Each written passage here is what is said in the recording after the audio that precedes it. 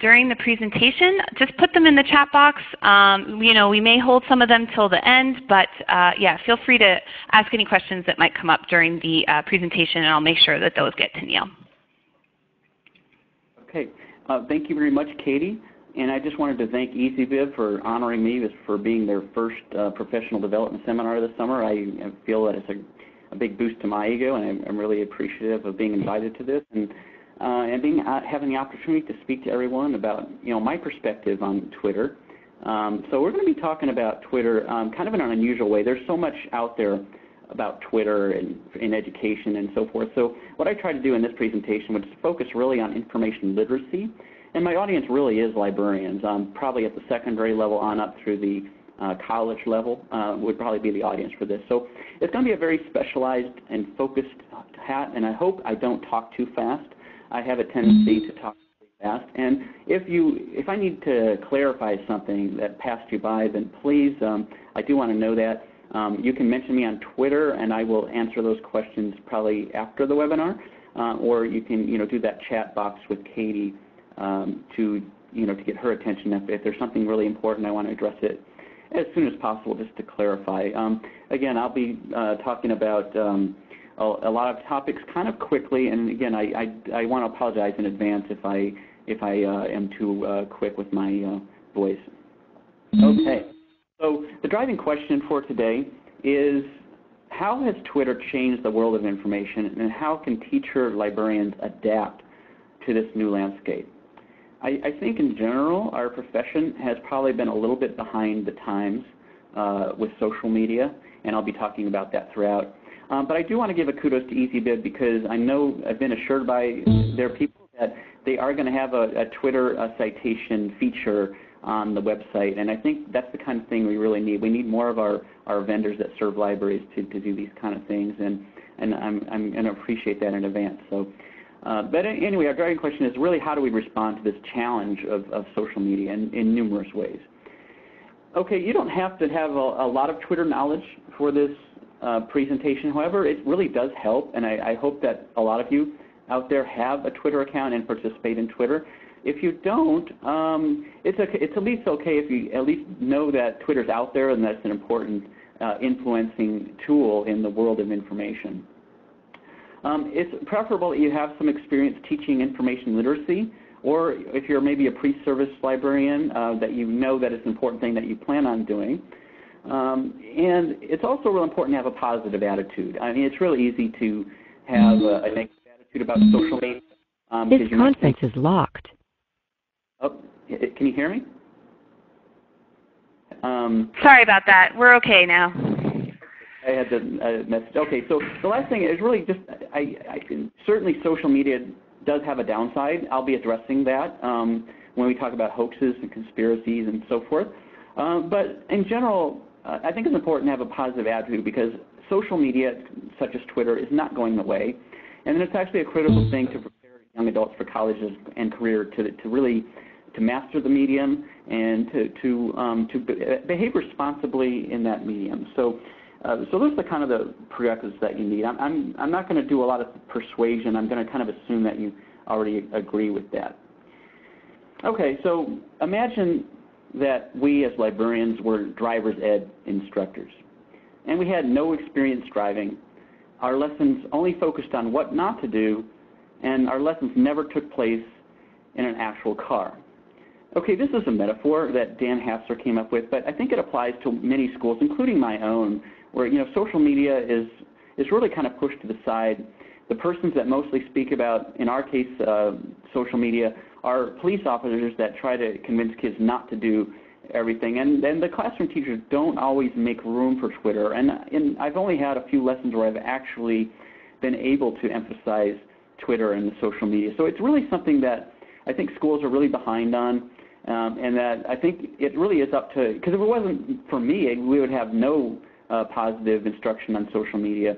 And so I think it's really important for librarians to be involved in this issue, and hopefully you'll understand more reasons why as I go through this. Okay, I am going to talk about myself, not so much just to give you a lot of background on me, but to kind of give you a picture of my biases and my perspectives, because my presentation is not like a lot of others on Twitter, and so I'm going to be looking at it through a different lens, and it is all about what I've learned on Twitter and through by experience. So that's kind of important to know before I go into the depth of this. I recently became a parent just last year, and of course that is a very profound change, and it has gotten me thinking about how do I want my daughter to learn in the future, and what do I want her to learn, and what kind of influences should she have in her life, and at what age should she be on social media, and how involved should I be, and so those questions I've been asking a lot of myself lately. I've been on Twitter since 2010, nearly 3 years, since I was at the ISTE conference in Denver. I realized that I needed to be on Twitter at that point because everybody there knew somebody else there from Twitter, and I felt a little left out. And I actually went to a session on Twitter, and during that session I spent most of my time learning Twitter and not paying attention to the lecture, but it really got me started on Twitter, and since then I've been a real Twitter enthusiast, so I'm grateful for that. I've been on Facebook since 2008, which is another social media tool that's influenced my thinking about social media in general. So it's something I'm quite familiar with, and most of what I'm telling you is learned through experience on that, not through research articles. Though of course you'll see some citations and things I've learned by reading research. I've been a practicing school librarian in high school level since 2001, and I've evolved in my practice, which I'll talk about. That information literacy when I started was a different ball game, and I think a much more simple ball game. Now Twitter has made things a lot more complicated, and I think it necessitates a sophisticated response on our part, and I'm still formulating that response. So I urge you to be part of the dialogue, and if you think I've missed something, then by all means I want to know, and that's why Twitter is such a great place to have that conversation, and certainly use the webinar hashtag if you want to mention anything that I'm leaving out. I started my career as a science teacher, which gives me kind of a skeptical view. I'm kind of I think people should think along scientific lines, that they should use evidence and consider contrary evidence and so forth. And I'm also a lifelong introvert, which means social media is not a natural for me. If you're an introvert, and if I can do it, you can do it. And but extroverts really are the people that thrive on social media, and they thrive on those connections. And so, but it takes all kinds of people, and I'm just one kind of person. I'm also like an amateur researcher. When I work with students, I oftentimes gather data. I use student response systems and Twitter to gain a pulse of what they're thinking, and I also have conversations. So I collect a lot of anecdotal and quantitative evidence as I do things, and I'm going to be talking about that in passing during this presentation. Okay, another personal story, a very powerful experience on Twitter for me was last year during the Dallas tornadoes. Since then there's been horrific tornadoes in Oklahoma City that also made me remember this experience. But if you can look at this picture, it shows a scene just 2 miles from my school. And this was going on during the school day.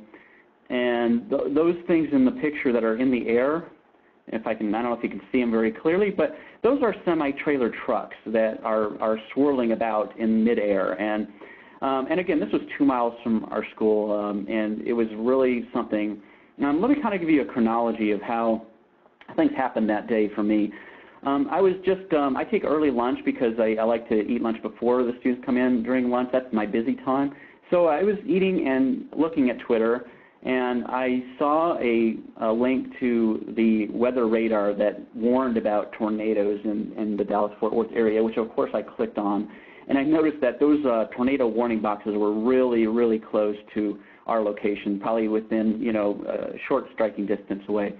I told my principal, shortly after that, before the tornado sirens even sounded. So he was already in crisis mode before the tornado sirens went off, and we were already in duck and cover shortly after, when the tornado sirens started. So it was that early warning was something that was very striking. And the next part of it was really the worst part. We're in the duck and cover in an interior hallway, and there's a lot of panic. And I was not tweeting during this time.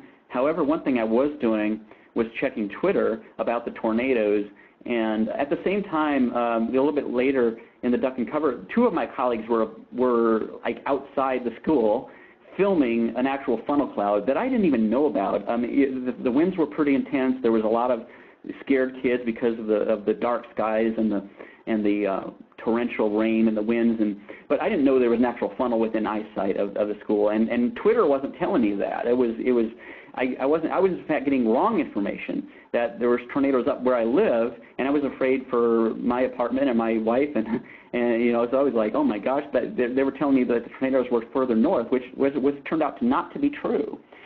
And then eventually I talked to my colleagues who filmed it. We saw the video.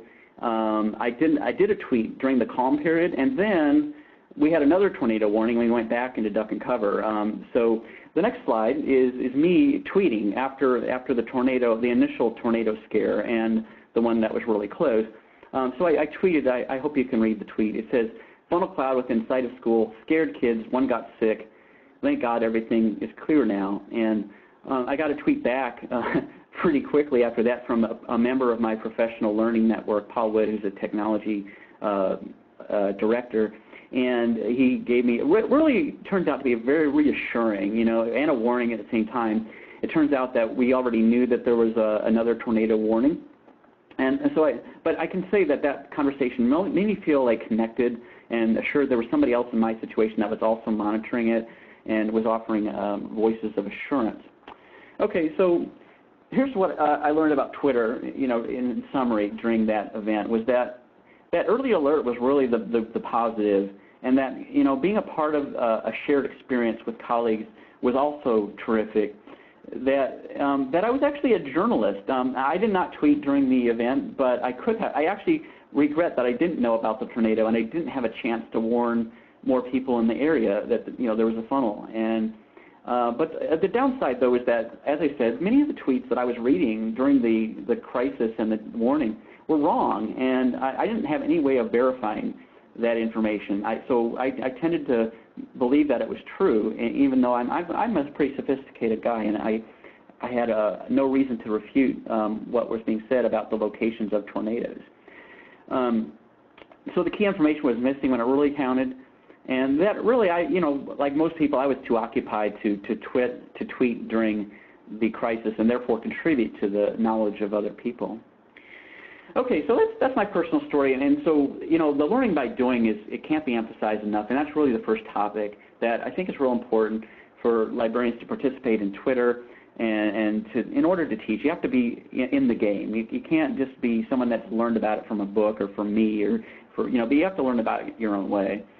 We're going to be comparing the information search and finding information process before Twitter and then after Twitter, and how much it's really changed the way people receive information. We'll talk about the new world of Twitter citation, and a little bit in passing about decoding the tweets, and so that we can kind of make sense and classify them and to cite them. We'll be talking about case studies of hoaxes, which are different from conspiracy theories, as a means of understanding both the pros and cons of Twitter as an information source and as a launch pad to teach information literacy.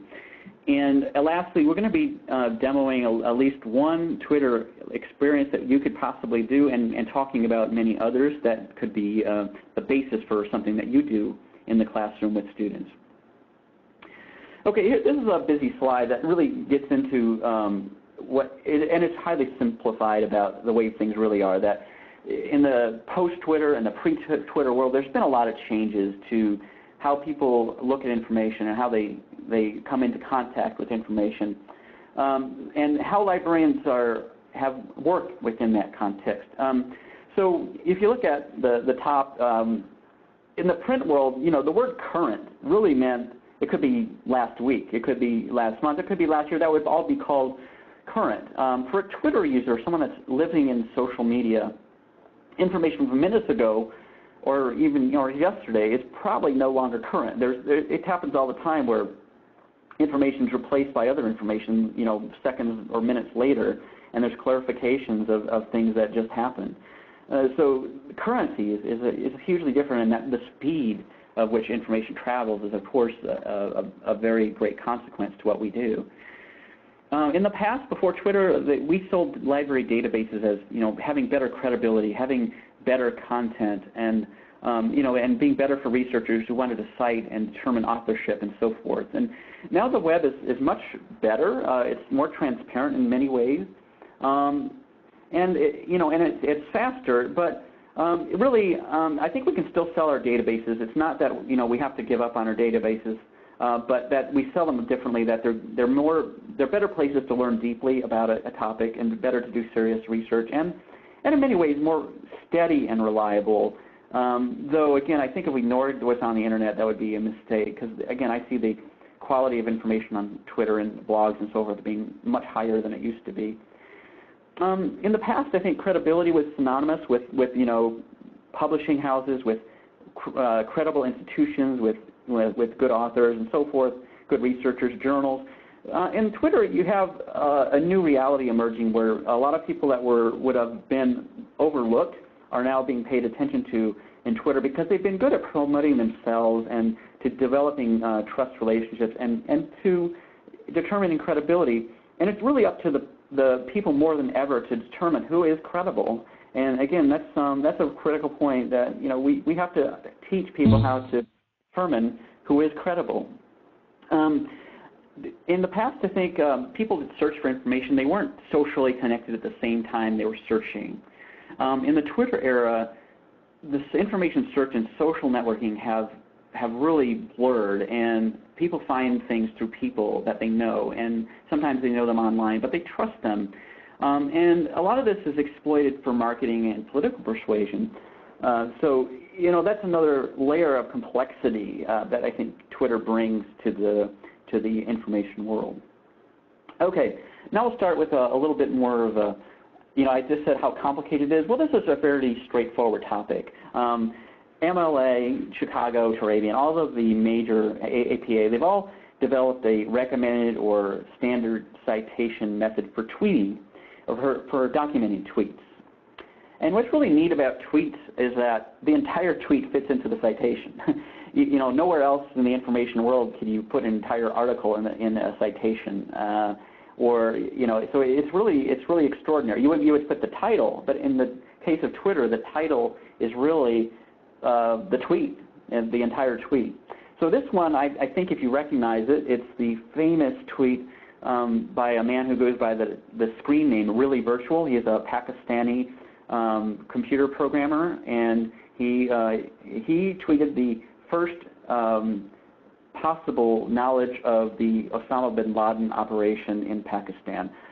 So that was the tweet that really, it only broke the story to the people that followed him, so it became kind of after the fact a kind of a big deal that Twitter knew about the top secret mission before most everybody else. So there are some rules that are I'm using MLA because that's what I use at our school, and but there's a lot of precise rules as they. I'm not going to read them to you. There's even finer points about the time of the tweet and when that's cited, because there's a lot of complexity about time zones and so forth. And so as I mentioned before, I give kudos to EasyBib for formulating a tweet system for Twitter.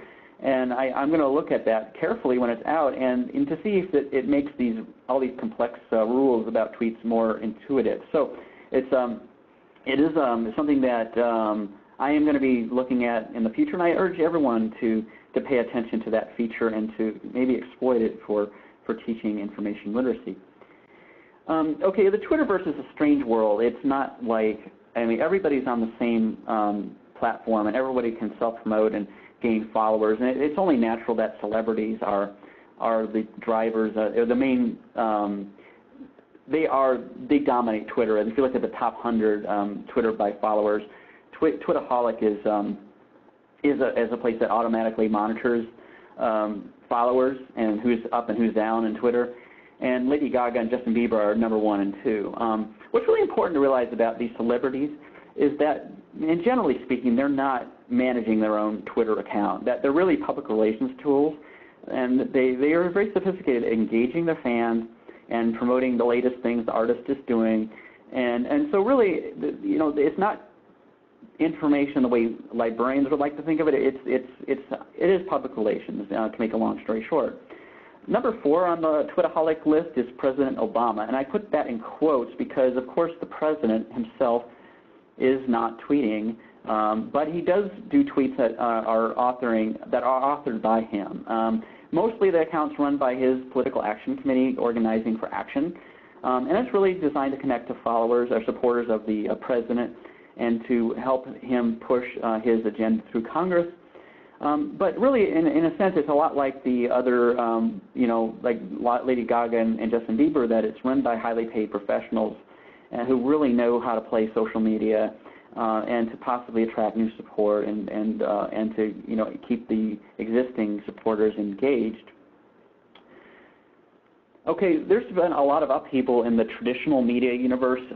There's been a lot of traditional print publications that have been basically destroyed or severely negatively affected by Twitter and the internet in general.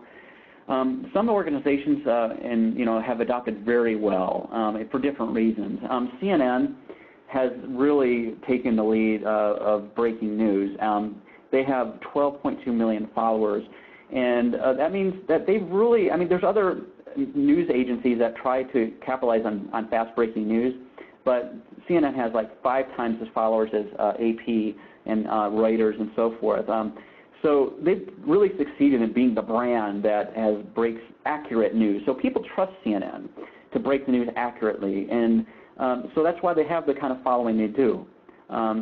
With the New York Times, they really have a great global brand, and they've maintained that in Twitter. And so their Twitter following is about what their circulation used to be. And so and same with Time. It's a national publication that used to have around the same about a circulation as followers. And so they've maintained their audience and adapted quite well to the social media world, and they keep their readers engaged that way. The Economist and Wired magazines are niche publications that have excelled at creating global brands. The Economist, of course, is business and world economy type news, and Wired is focused on the tech world. And I'm going to be talking about Wired magazine and its role in various case studies that I'm going to talk about. As I said, a lot of news organizations and publications have not adapted very well. Newsweek is a big loser. Their print circulation has plummeted. The Daily Beast, which is the former, is the name for the former Newsweek, has a fraction, only 20% of the followers that Time has. So they used to be kind of even with Time, or at least only a little behind. Now they're really behind Time magazine, and of course that's going to drastically affect who's influential in the real world.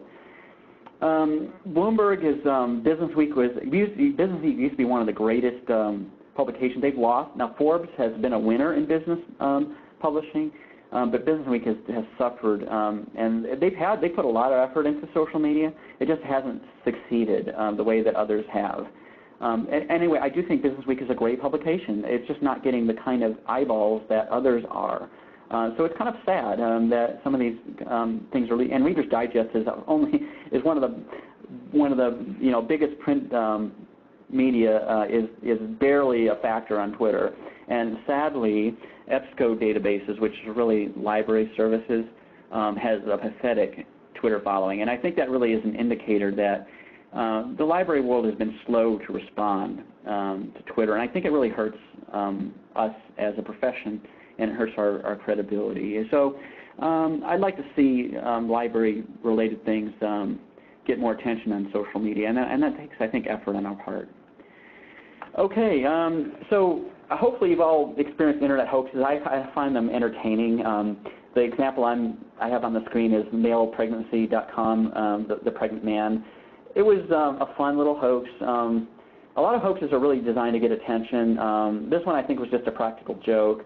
You could follow the website, but it wasn't updated, so you could see that this guy was always pregnant. He never gave birth. So it was a slow pace, and Snopes.com was a lot of librarians would use Snopes to tell people, no, that's really a hoax.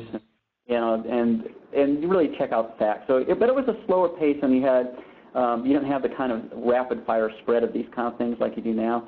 And a lot of, like myself, I used a lot of these hoaxes to teach information literacy, because basically the message is anybody can post anything on the internet, and of course that doesn't mean it's true. And you know, we used websites like the Pacific Northwest Tree Octopus, the Clones RS, and many other bogus websites that were actually, some of them were set up by librarians to illustrate this point that the internet's not as reliable as the databases, and you really should be careful about what you read on the internet.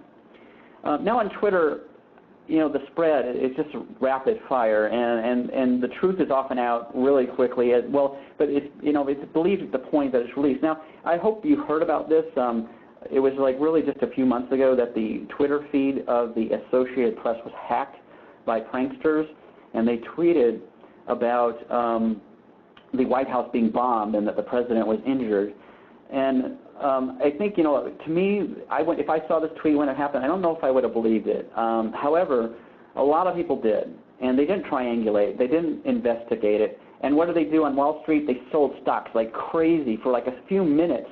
They were panic selling a lot of securities, and you can see the graph that there was like this minute period where the stocks just plunged.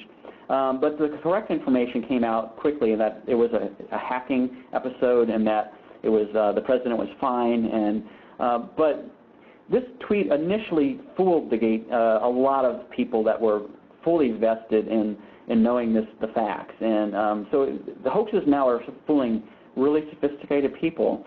The next example is the Apple screw hoax of last year. This one originated in Sweden, and what these gentlemen they took the trouble of creating a fake screw schematic, and they made it look like an email from Apple that had been intercepted, and they posted this fake email and this fake screw schematic on Reddit, which, if you've heard of Reddit, Reddit's kind of a place where a lot of techie people get the news about the tech world and kind of hipsters and so forth. I'm not on Reddit, but I'm on Twitter. But a lot of people in Silicon Valley read Reddit, and they spread information to Reddit, and then of course it jumps to Twitter. This was really an experiment by the hoaxers. They wanted to see, you know, what would happen with this thing, which they thought was really easy to spot as a fake. But what happened was, in some ways, not all surprising, that from Reddit it made to blogs, because everyone wants to break the news fast, and the screw looked realistic enough, and the email looked authentic enough, and by the end of the day, the mainstream websites like Yahoo News and Wired magazines picked up the story, and by the evening, you had millions of people that were relatively sophisticated, interested, techie people believing that Apple had designed this screw to thwart the do-it-yourself people that take apart Apple devices and, you know, to try to hack them and to make them do what they want to do. So there was a lot of discussion about the screw as if it was a real thing, when of course it was completely made up. I mentioned Wired magazine, which is I consider a traditional journalistic source. And this is the tweet that happened on the same day as the Reddit release. And from the tweet, if you look at the tweet, it says why Apple's custom iPhone screws can't stop the DIY, the do-it-yourself community. And you see there's a story linked to that, which indicates that they've, you know, looked at these things and that they've made an assessment that this is just not going to work the way Apple has intended it to work. So the people just looking at this on Twitter are going to assume that Wired really was also fooled. Okay, that turns out not to be the case. However, if you just look at that Twitter, you would think that. So here's a tweet 5 days later. This is after the hoax had really been well established as a hoax, and Wired wanted to save its reputation, because on the Twitter world you have to be accurate or you lose credibility. So what Wired did after the fact was they posted the same story, the same exact story, with a different tweet, and it says, P.S. on the Apple hoax, many news outlets, including our Gadget Lab, did flag it as a probable fake. Okay, so Wired, yes, they did do investigating. However, you had to click on the link in the tweet to really get to that Gadget Lab research on the fake screw. So this slide is really long, but what it really says is that the authenticity of the screw is in question. And while, you know, and then, oops, let me go back to that. That if you, they describe the research and the people they've talked to, and that really think that this is an unrealistic and probably not a likely thing that actually Apple would do, that it just wouldn't make financial sense or business sense to do this. And so that was the assessment of the traditional journalists. However, most people didn't read that because they didn't look past the fast-burning news feeds. So many sophisticated people believe it, and probably still some people are still waiting for those devices with the fake screws to come out. Though I think by now most people realize that it was a hoax. Okay, so what do hoaxes like this teach us about Twitter? Well, I do think that it really says that traditional journalists that are on Twitter have an important role. Wired magazine, I think, should be read by people. I think people should pay attention to what these entities are doing. They're not always going to be right, but they are, you know, they are committed to maintaining their credibility, and that's a strong incentive not to spread bad information. And that reading thoroughly, you know, is not done by a lot of people, but it's really important, and I think we have to encourage our students to, you know, investigate, click on the links, read, you know, otherwise you're going to be fooled. And that, you know, the other thing for our students they need to know is that if you retweet bad information, you're not going to have a lot of credibility yourself. So, you know, you have two things. You have to follow credible people, get information from credible people, and you have to be credible at the same time.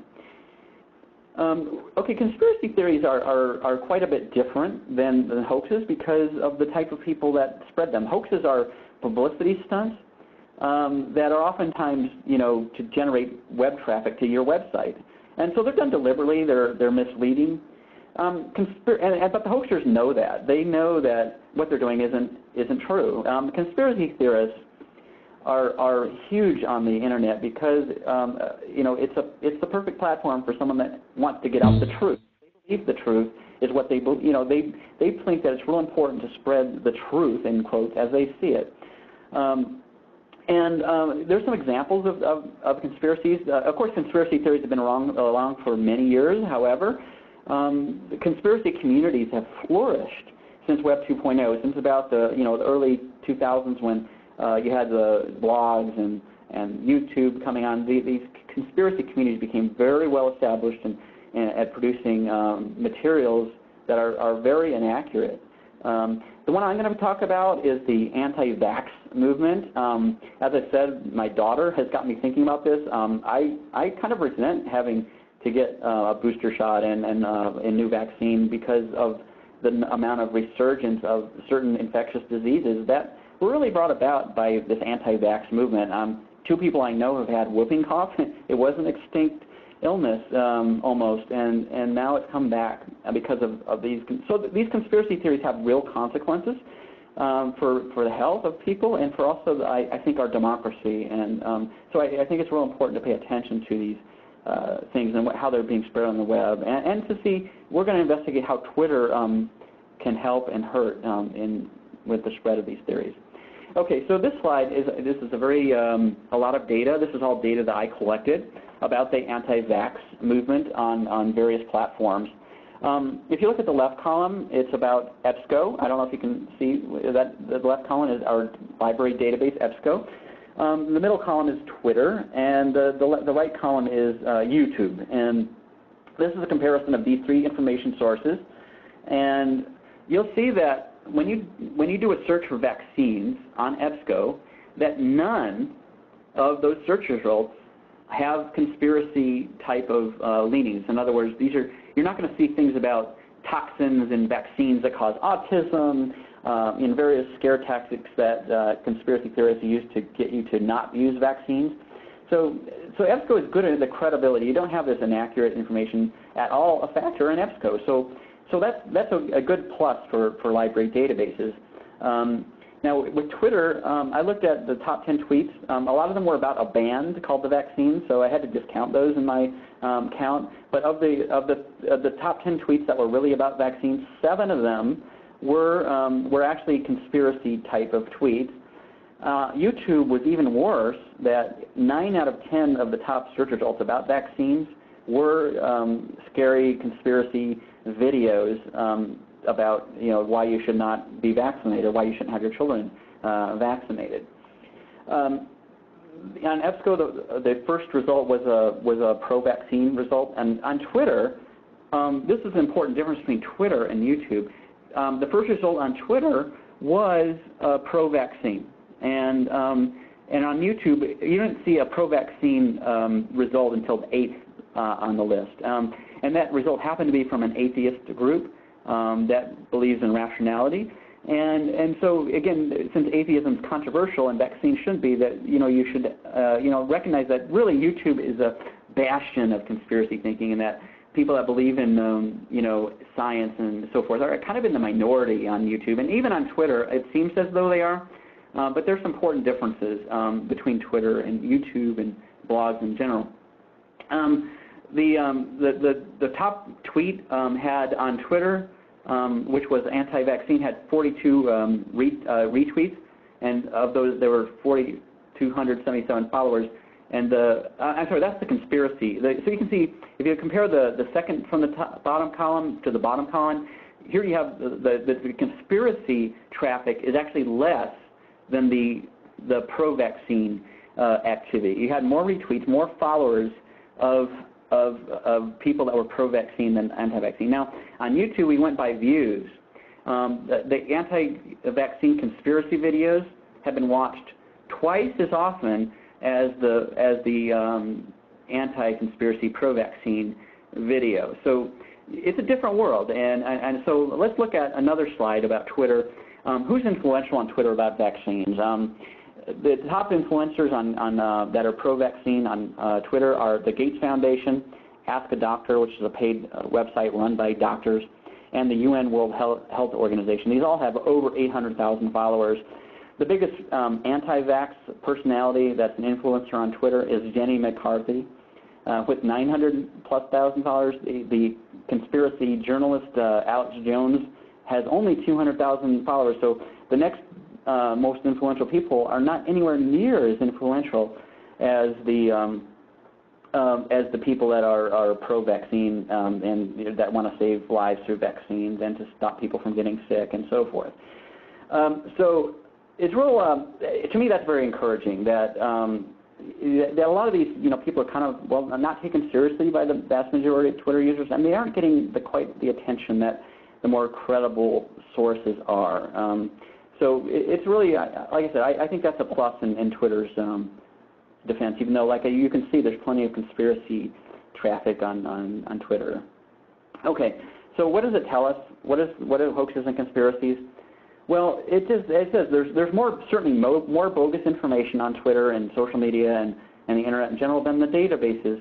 But however, on Twitter, the concern for credibility and your own reputation is a powerful preventer of the spread of false rumors. I wouldn't want to be associated with Alex Jones if I was interviewing for a job as a librarian. I think it's an important credibility thing to not be associated with some of these things. And for me, even if I wanted to believe these conspiracies, I would be chastened and not wanting to pass along conspiracy information just because I'm concerned about getting a job and maintaining my credibility. The anonymity of YouTube is really where conspiracies fly. Because a lot of people don't put their real names on YouTube. On Twitter, it's true that many people don't use their real name. However, the mainstream is that you will, your identity will be transparent, and that your location and your descriptor is really going to help people understand, what kind of person you are and so forth. Give them some clues about what kind of information that you pass on. But again, on YouTube, it's opposite. Now, I would also add that YouTube is a video medium, and of course the video medium is perfect for spreading conspiracy theories because there's no opportunities to have a rebuttal, and whereas on Twitter, you're seeing different views at the same time, and it's not as manipulative as inherently as video.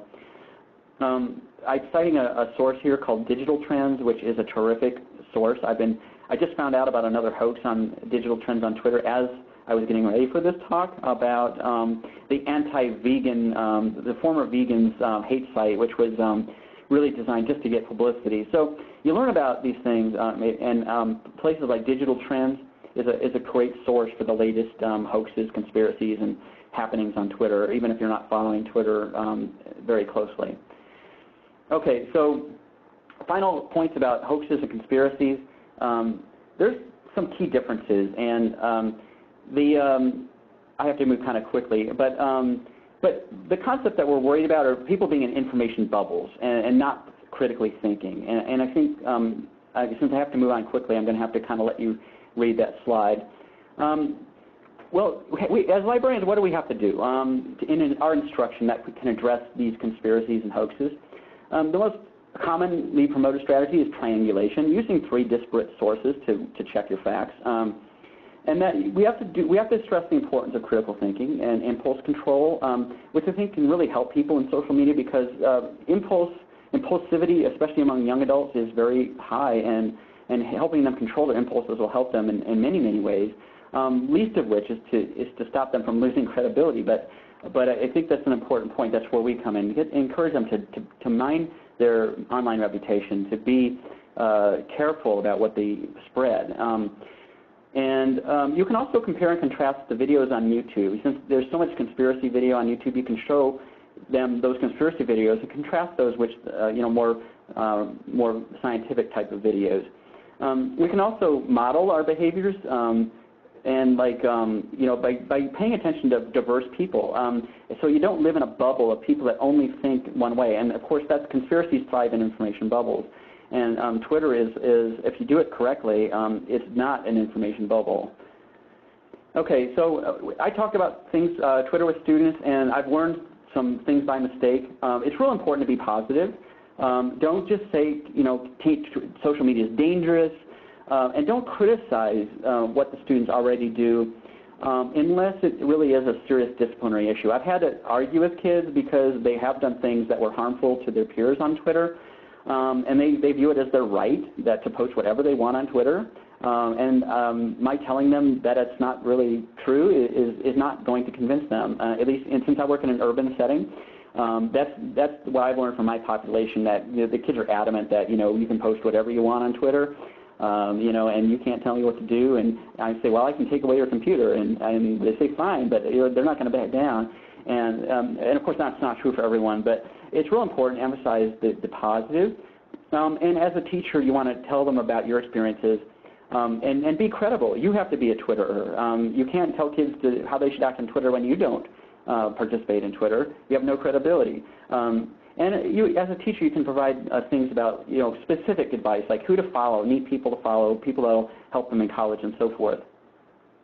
You can teach a lot of things directly about Twitter, like you can teach credible and non-credible sources.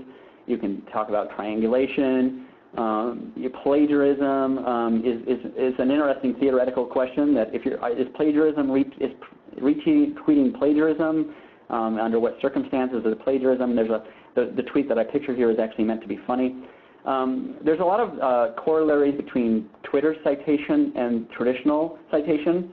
And what kind of sources there are, this original, synthesis, and derivative, which I don't really have time to get into, versus primary, secondary, and tertiary. And so it provides an interesting contrast, which I have in my bibliography. There's a really good article that I'll refer you to that kind of thing. Okay, what research topics are suited for Twitter? I find since I had that tornado experience, that disasters are really, really rich.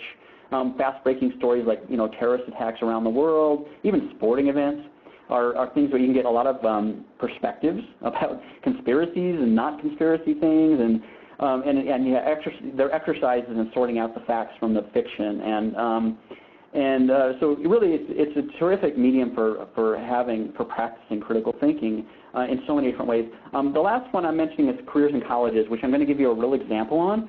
If you think about it, I always refer kids to the occupational outlook online for career information. But what's great about Twitter is you can get real information from real people that are actually at these colleges, and really many more information sources than you would otherwise. So that career in college thing is we're gonna actually play a game. It's actually a learning activity that you could do with Twitter as a learning tool, as a real-time learning tool. So we're going to try to do this. So the rules of this game, the game is called Should I Cite This? We're going to be looking at tweets that are, if you're doing college and career research. I'm only going to show these tweets for about, well, I'm going to give you 5 seconds of think time. The slide will still be up for more than 5 seconds, but I want you to try to respond in a tweet or a chat that's, yes, would cite this, no, I would not cite this, or it depends. Maybe I would cite this, maybe not. You can use the conference hashtag, which I believe is EasyBibPD or something, or you could mention me and use the Should I Cite This hashtag on Twitter if you would care to comment on these tweets. Okay, so we're going to go and play Should I Cite This? So the first tweet is right here. Hopefully you'll just read. I'm going to give you 5 seconds to think, and we'll see what kind of votes we get as should I cite this.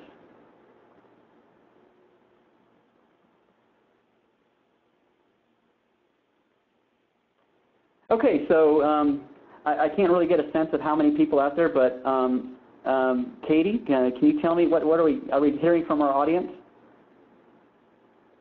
Yes, we are, Neil, and we're getting some overwhelming no's here in the chat. Okay, I'm not surprised.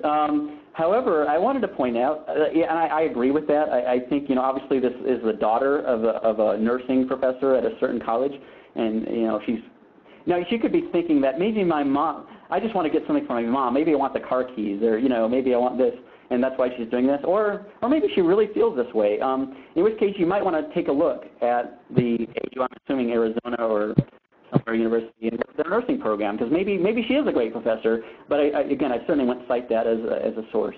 Okay, the next tweet. This is from another college student, I believe. We'll do this one quickly since we're running out of time. I'm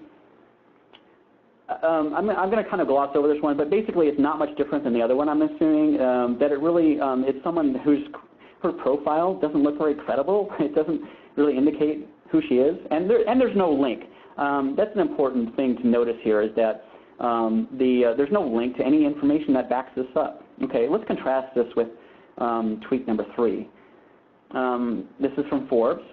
Okay, so let's ask the question, should I cite this? And we'll hear from our studio audience.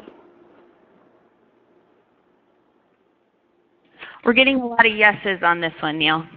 Yeah, and of course it really helps to check the link, but there is a link, and it does go to Forbes, and it provides a lot of data, and it's going to say pretty much what the last person just said, that the engineering majors are great and so forth, and it actually adds more majors that it might be worth considering for future college students.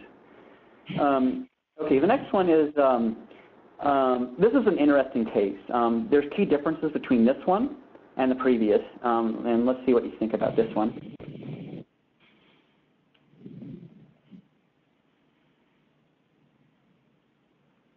Okay, what are we hearing on this one? This one we're getting a little more of a mixed response. A lot of it depends. We'd need to go to the source to check. Yeah, or exactly. Depends on the link. We have a sharp audience, I think, because this is actually a retweet, right? There's an RT there. So NACE.org is the original source of the tweet, which is careers in, I forgot what the actual NACE is, but anyway, but they published it's their own article that they published in Slate, which is an online journal of pretty high credibility. But certainly checking out the link is also worth it. But again, this tweet you shouldn't probably cite because it's a retweet, and that probably should get probably closer to the source. Okay, this is more or less like the others. I just think it's kind of funny. But let's suppose that somebody in your class is wanting to consider pre-med or chemistry as a major, and this is an actual person that you assume is either in pre-med or chemistry. So should I cite this? If I'm a student, I'm trying to decide if chemistry or pre-med is the right major for me. We're getting mostly no's on this one. Yeah, and I would tend to say no as well. However, as a contrary opinion, I would also say that since this is a young adult that's actually experiencing the pre-med major, they do have a perspective, and that certainly that it indicates that a science major is hard compared with maybe what they perceive their friends are going through in college, and maybe it's actually discouraging, but it isn't. Maybe it is honest. Who knows? So, but again, I wouldn't necessarily want if I wanted my daughter to major in science, which I do. I don't think I would want her to see that, but nevertheless, it's a bit of information that's out there. Okay, I appreciate it. Thanks everyone for playing and for listening to this long webinar. And now I'm open for questions. Okay, if anyone has any other questions that they'd like to put in the chat box, please go ahead and do that. I've collected a few from throughout the presentation, and I'll be happy to read those out to you now. Neil, give me 1 second. Okay. One of the questions that we got was, why is it that everyone loves fake Twitter accounts? Is it the Daily Show effect? Do you have any insight on that for us, Neil? Well, I didn't even talk about fake Twitter accounts. I talked about a real Twitter account that was hacked. There was one, like, what was it? I find them entertaining and therefore relatively harmless. Like there was the one about the cobra that got out of the Bronx Zoo, and there was somebody that I just find that entertaining. Right. To me, I actually followed the Bronx Zoo cobra, for a while. But I don't have anything deep to say about it, though. To me, I think that's part of the fun of Twitter, though. Okay, great. And then one of the other questions that we had was, in your analysis of social media outlets, do you ever look at Vimeo? And I think this question came up because YouTube is quite often blocked at many school districts. Right. The truth is, yes, I've certainly had exposure to Vimeo. I can't comment on if their editorial policy or their search algorithm is better than YouTube, which YouTube seems to favor popularity exclusively, which I think was what brings up the conspiracies to the top of the chart. And I don't have that kind of experience with Vimeo, though, again, we use Vimeo a lot. YouTube is not blocked for our teachers at school, and our students can get through the teachers to YouTube. So YouTube is, of course, much more popular, and therefore more important in the information landscape. It has more, the number of videos being viewed by YouTube is astounding. Like 6 billion hours a month of videos are watched on YouTube, and it's just really, it's very influential in people's thinking, and Vimeo has only a fraction of the actual influence. Right. And what are your thoughts, Neil, on blocking YouTube at schools? Is that something that you think is a good idea because of the questionable content that's out there, or are we blocking students from more useful content that they could be using? Well, in our school we have a hybrid approach. The teachers can get to it. The students technically can't. So I don't think blocking is a solution at all. The only reason I would ever endorse blocking would be because of the bandwidth issues that are associated with streaming video. If your schools don't have the bandwidth and for streaming videos, perhaps you should. But I don't think it helps at all to block it. I think it's much better to have it open and discussable and part of, because just by blocking a school, you're not going to, of course, limit its influence in any way. Right. Okay, great. And then this question may have been a little bit rhetorical, but I will repeat it anyway. Someone pointed out, does following someone equate, or having a lot of followers equate to influence or validity? Yes. I think that there is a strong correlation between Twitter following and credibility. Of course, that's not mutually exclusive. You can have high following with low credibility. But it really is up to the users to determine who's credible. I mean, some people think Jenny McCarthy is credible, and a lot of people think Alex Jones is credible. I think fortunately right now more people think that the mainstream sources are more credible. But there's a battle going on, and you can see that there's. I don't have a definite answer as to is there more conspiracies now? I have a feeling there are, and that people are believing probably more things that aren't true. I don't think that it may not be true. I was trying to find research, and I really couldn't find anything definitive on that. But certainly notions of credibility are evolving. And certainly when you look at Klout, which is a measure of influence, Klout.com, certainly followings and engagement. So it's not just following, it's also engagement, who you engage with, which is the other part of the equation. So yeah, following is strongly correlated with Klout and influence, but it's not the only part of it if you're sophisticated. Right. Okay, great. And then someone else also said that when you were listing your dues as a librarian for students in Twitter, she mentioned that it's also important to remind students that their digital footprint is important to their future. And she says the extent to which employers investigate the same. Is that something that you're discussing with your students? Yeah, of course I've done that. However, my experience is that it doesn't always have an impact because they're not thinking of the future. Right. I mean, they're thinking here and now. So yes, I think you should say it. But I just can tell you that I know I've talked to certain kids. I know the police officers said certain things. And the kids, some of them will do it anyway. They'll do things that are really harmful. They'll brag about their drug use. They'll brag about their, sexual activities and various other things that are inappropriate. And so they'll do all of the no's because they're teenagers. And, so my point is, though, you can't just dwell on that, that you really have to think more holistically. But it is a concern, and I am concerned about what they're doing, and I do think it can be harmful to them and in many ways, not just to their future, but to their now and the kind of people they might meet. So it is a concern. And so I think you have to have the dialogue, and you have to have a lot of trust and credibility with your students to even have any influence. Great. Okay. And we're getting a lot of thank yous in here. Let's see this. Just let me back up a little bit. We actually had a comment from someone that this presentation was not just helpful to librarians, but also to the attendee who happened to be a history teacher. So thanks again, Neil. This is really great.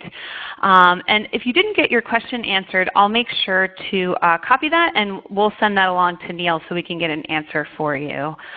So thanks again for all of your participation. This is great, both through the chat box and on Twitter as well. Okay, are those all the questions?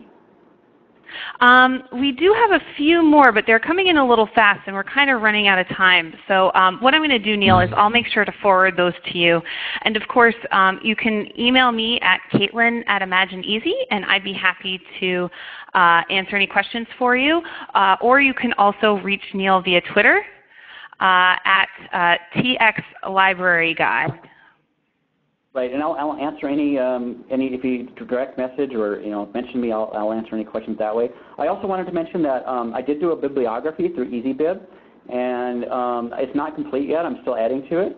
But if you're interested in that for further reading, I can send you the list. Since I am very grateful for EasyBib for sponsoring this, that I wanted to help by showing what the bibliography tool can do and with some of my comments on it. So I didn't just cite the sources that I recommend. I'm also commenting on why they're good sources. And so if you're interested in receiving that and getting that shared, by all means, just send me an email to that email address, nskrasnoff@gmail.com, or you could direct message me on Twitter if you're interested in the bibliography and the suggested reading. Okay, and that's it. I appreciate it. Okay, great. Sorry, Neil, go ahead. I wanted to thank everyone. I really appreciate everyone joining and listening. Okay. Yes, thank you so much, everybody. And again, that email address is CAITLYN@ImagineEasy.com. But that will also be sent out with a follow-up survey that we'd like you all to take about the presentation and just about other professional development webinars you might be interested in. And so that will have my contact information in there as well. So thanks everyone again for attending. We'll be sending out the recording after the meeting as well. All right. Thanks, everybody. Enjoy the rest of your day. And thanks again, Neil. Thank you. Thanks for having me. Okay, great.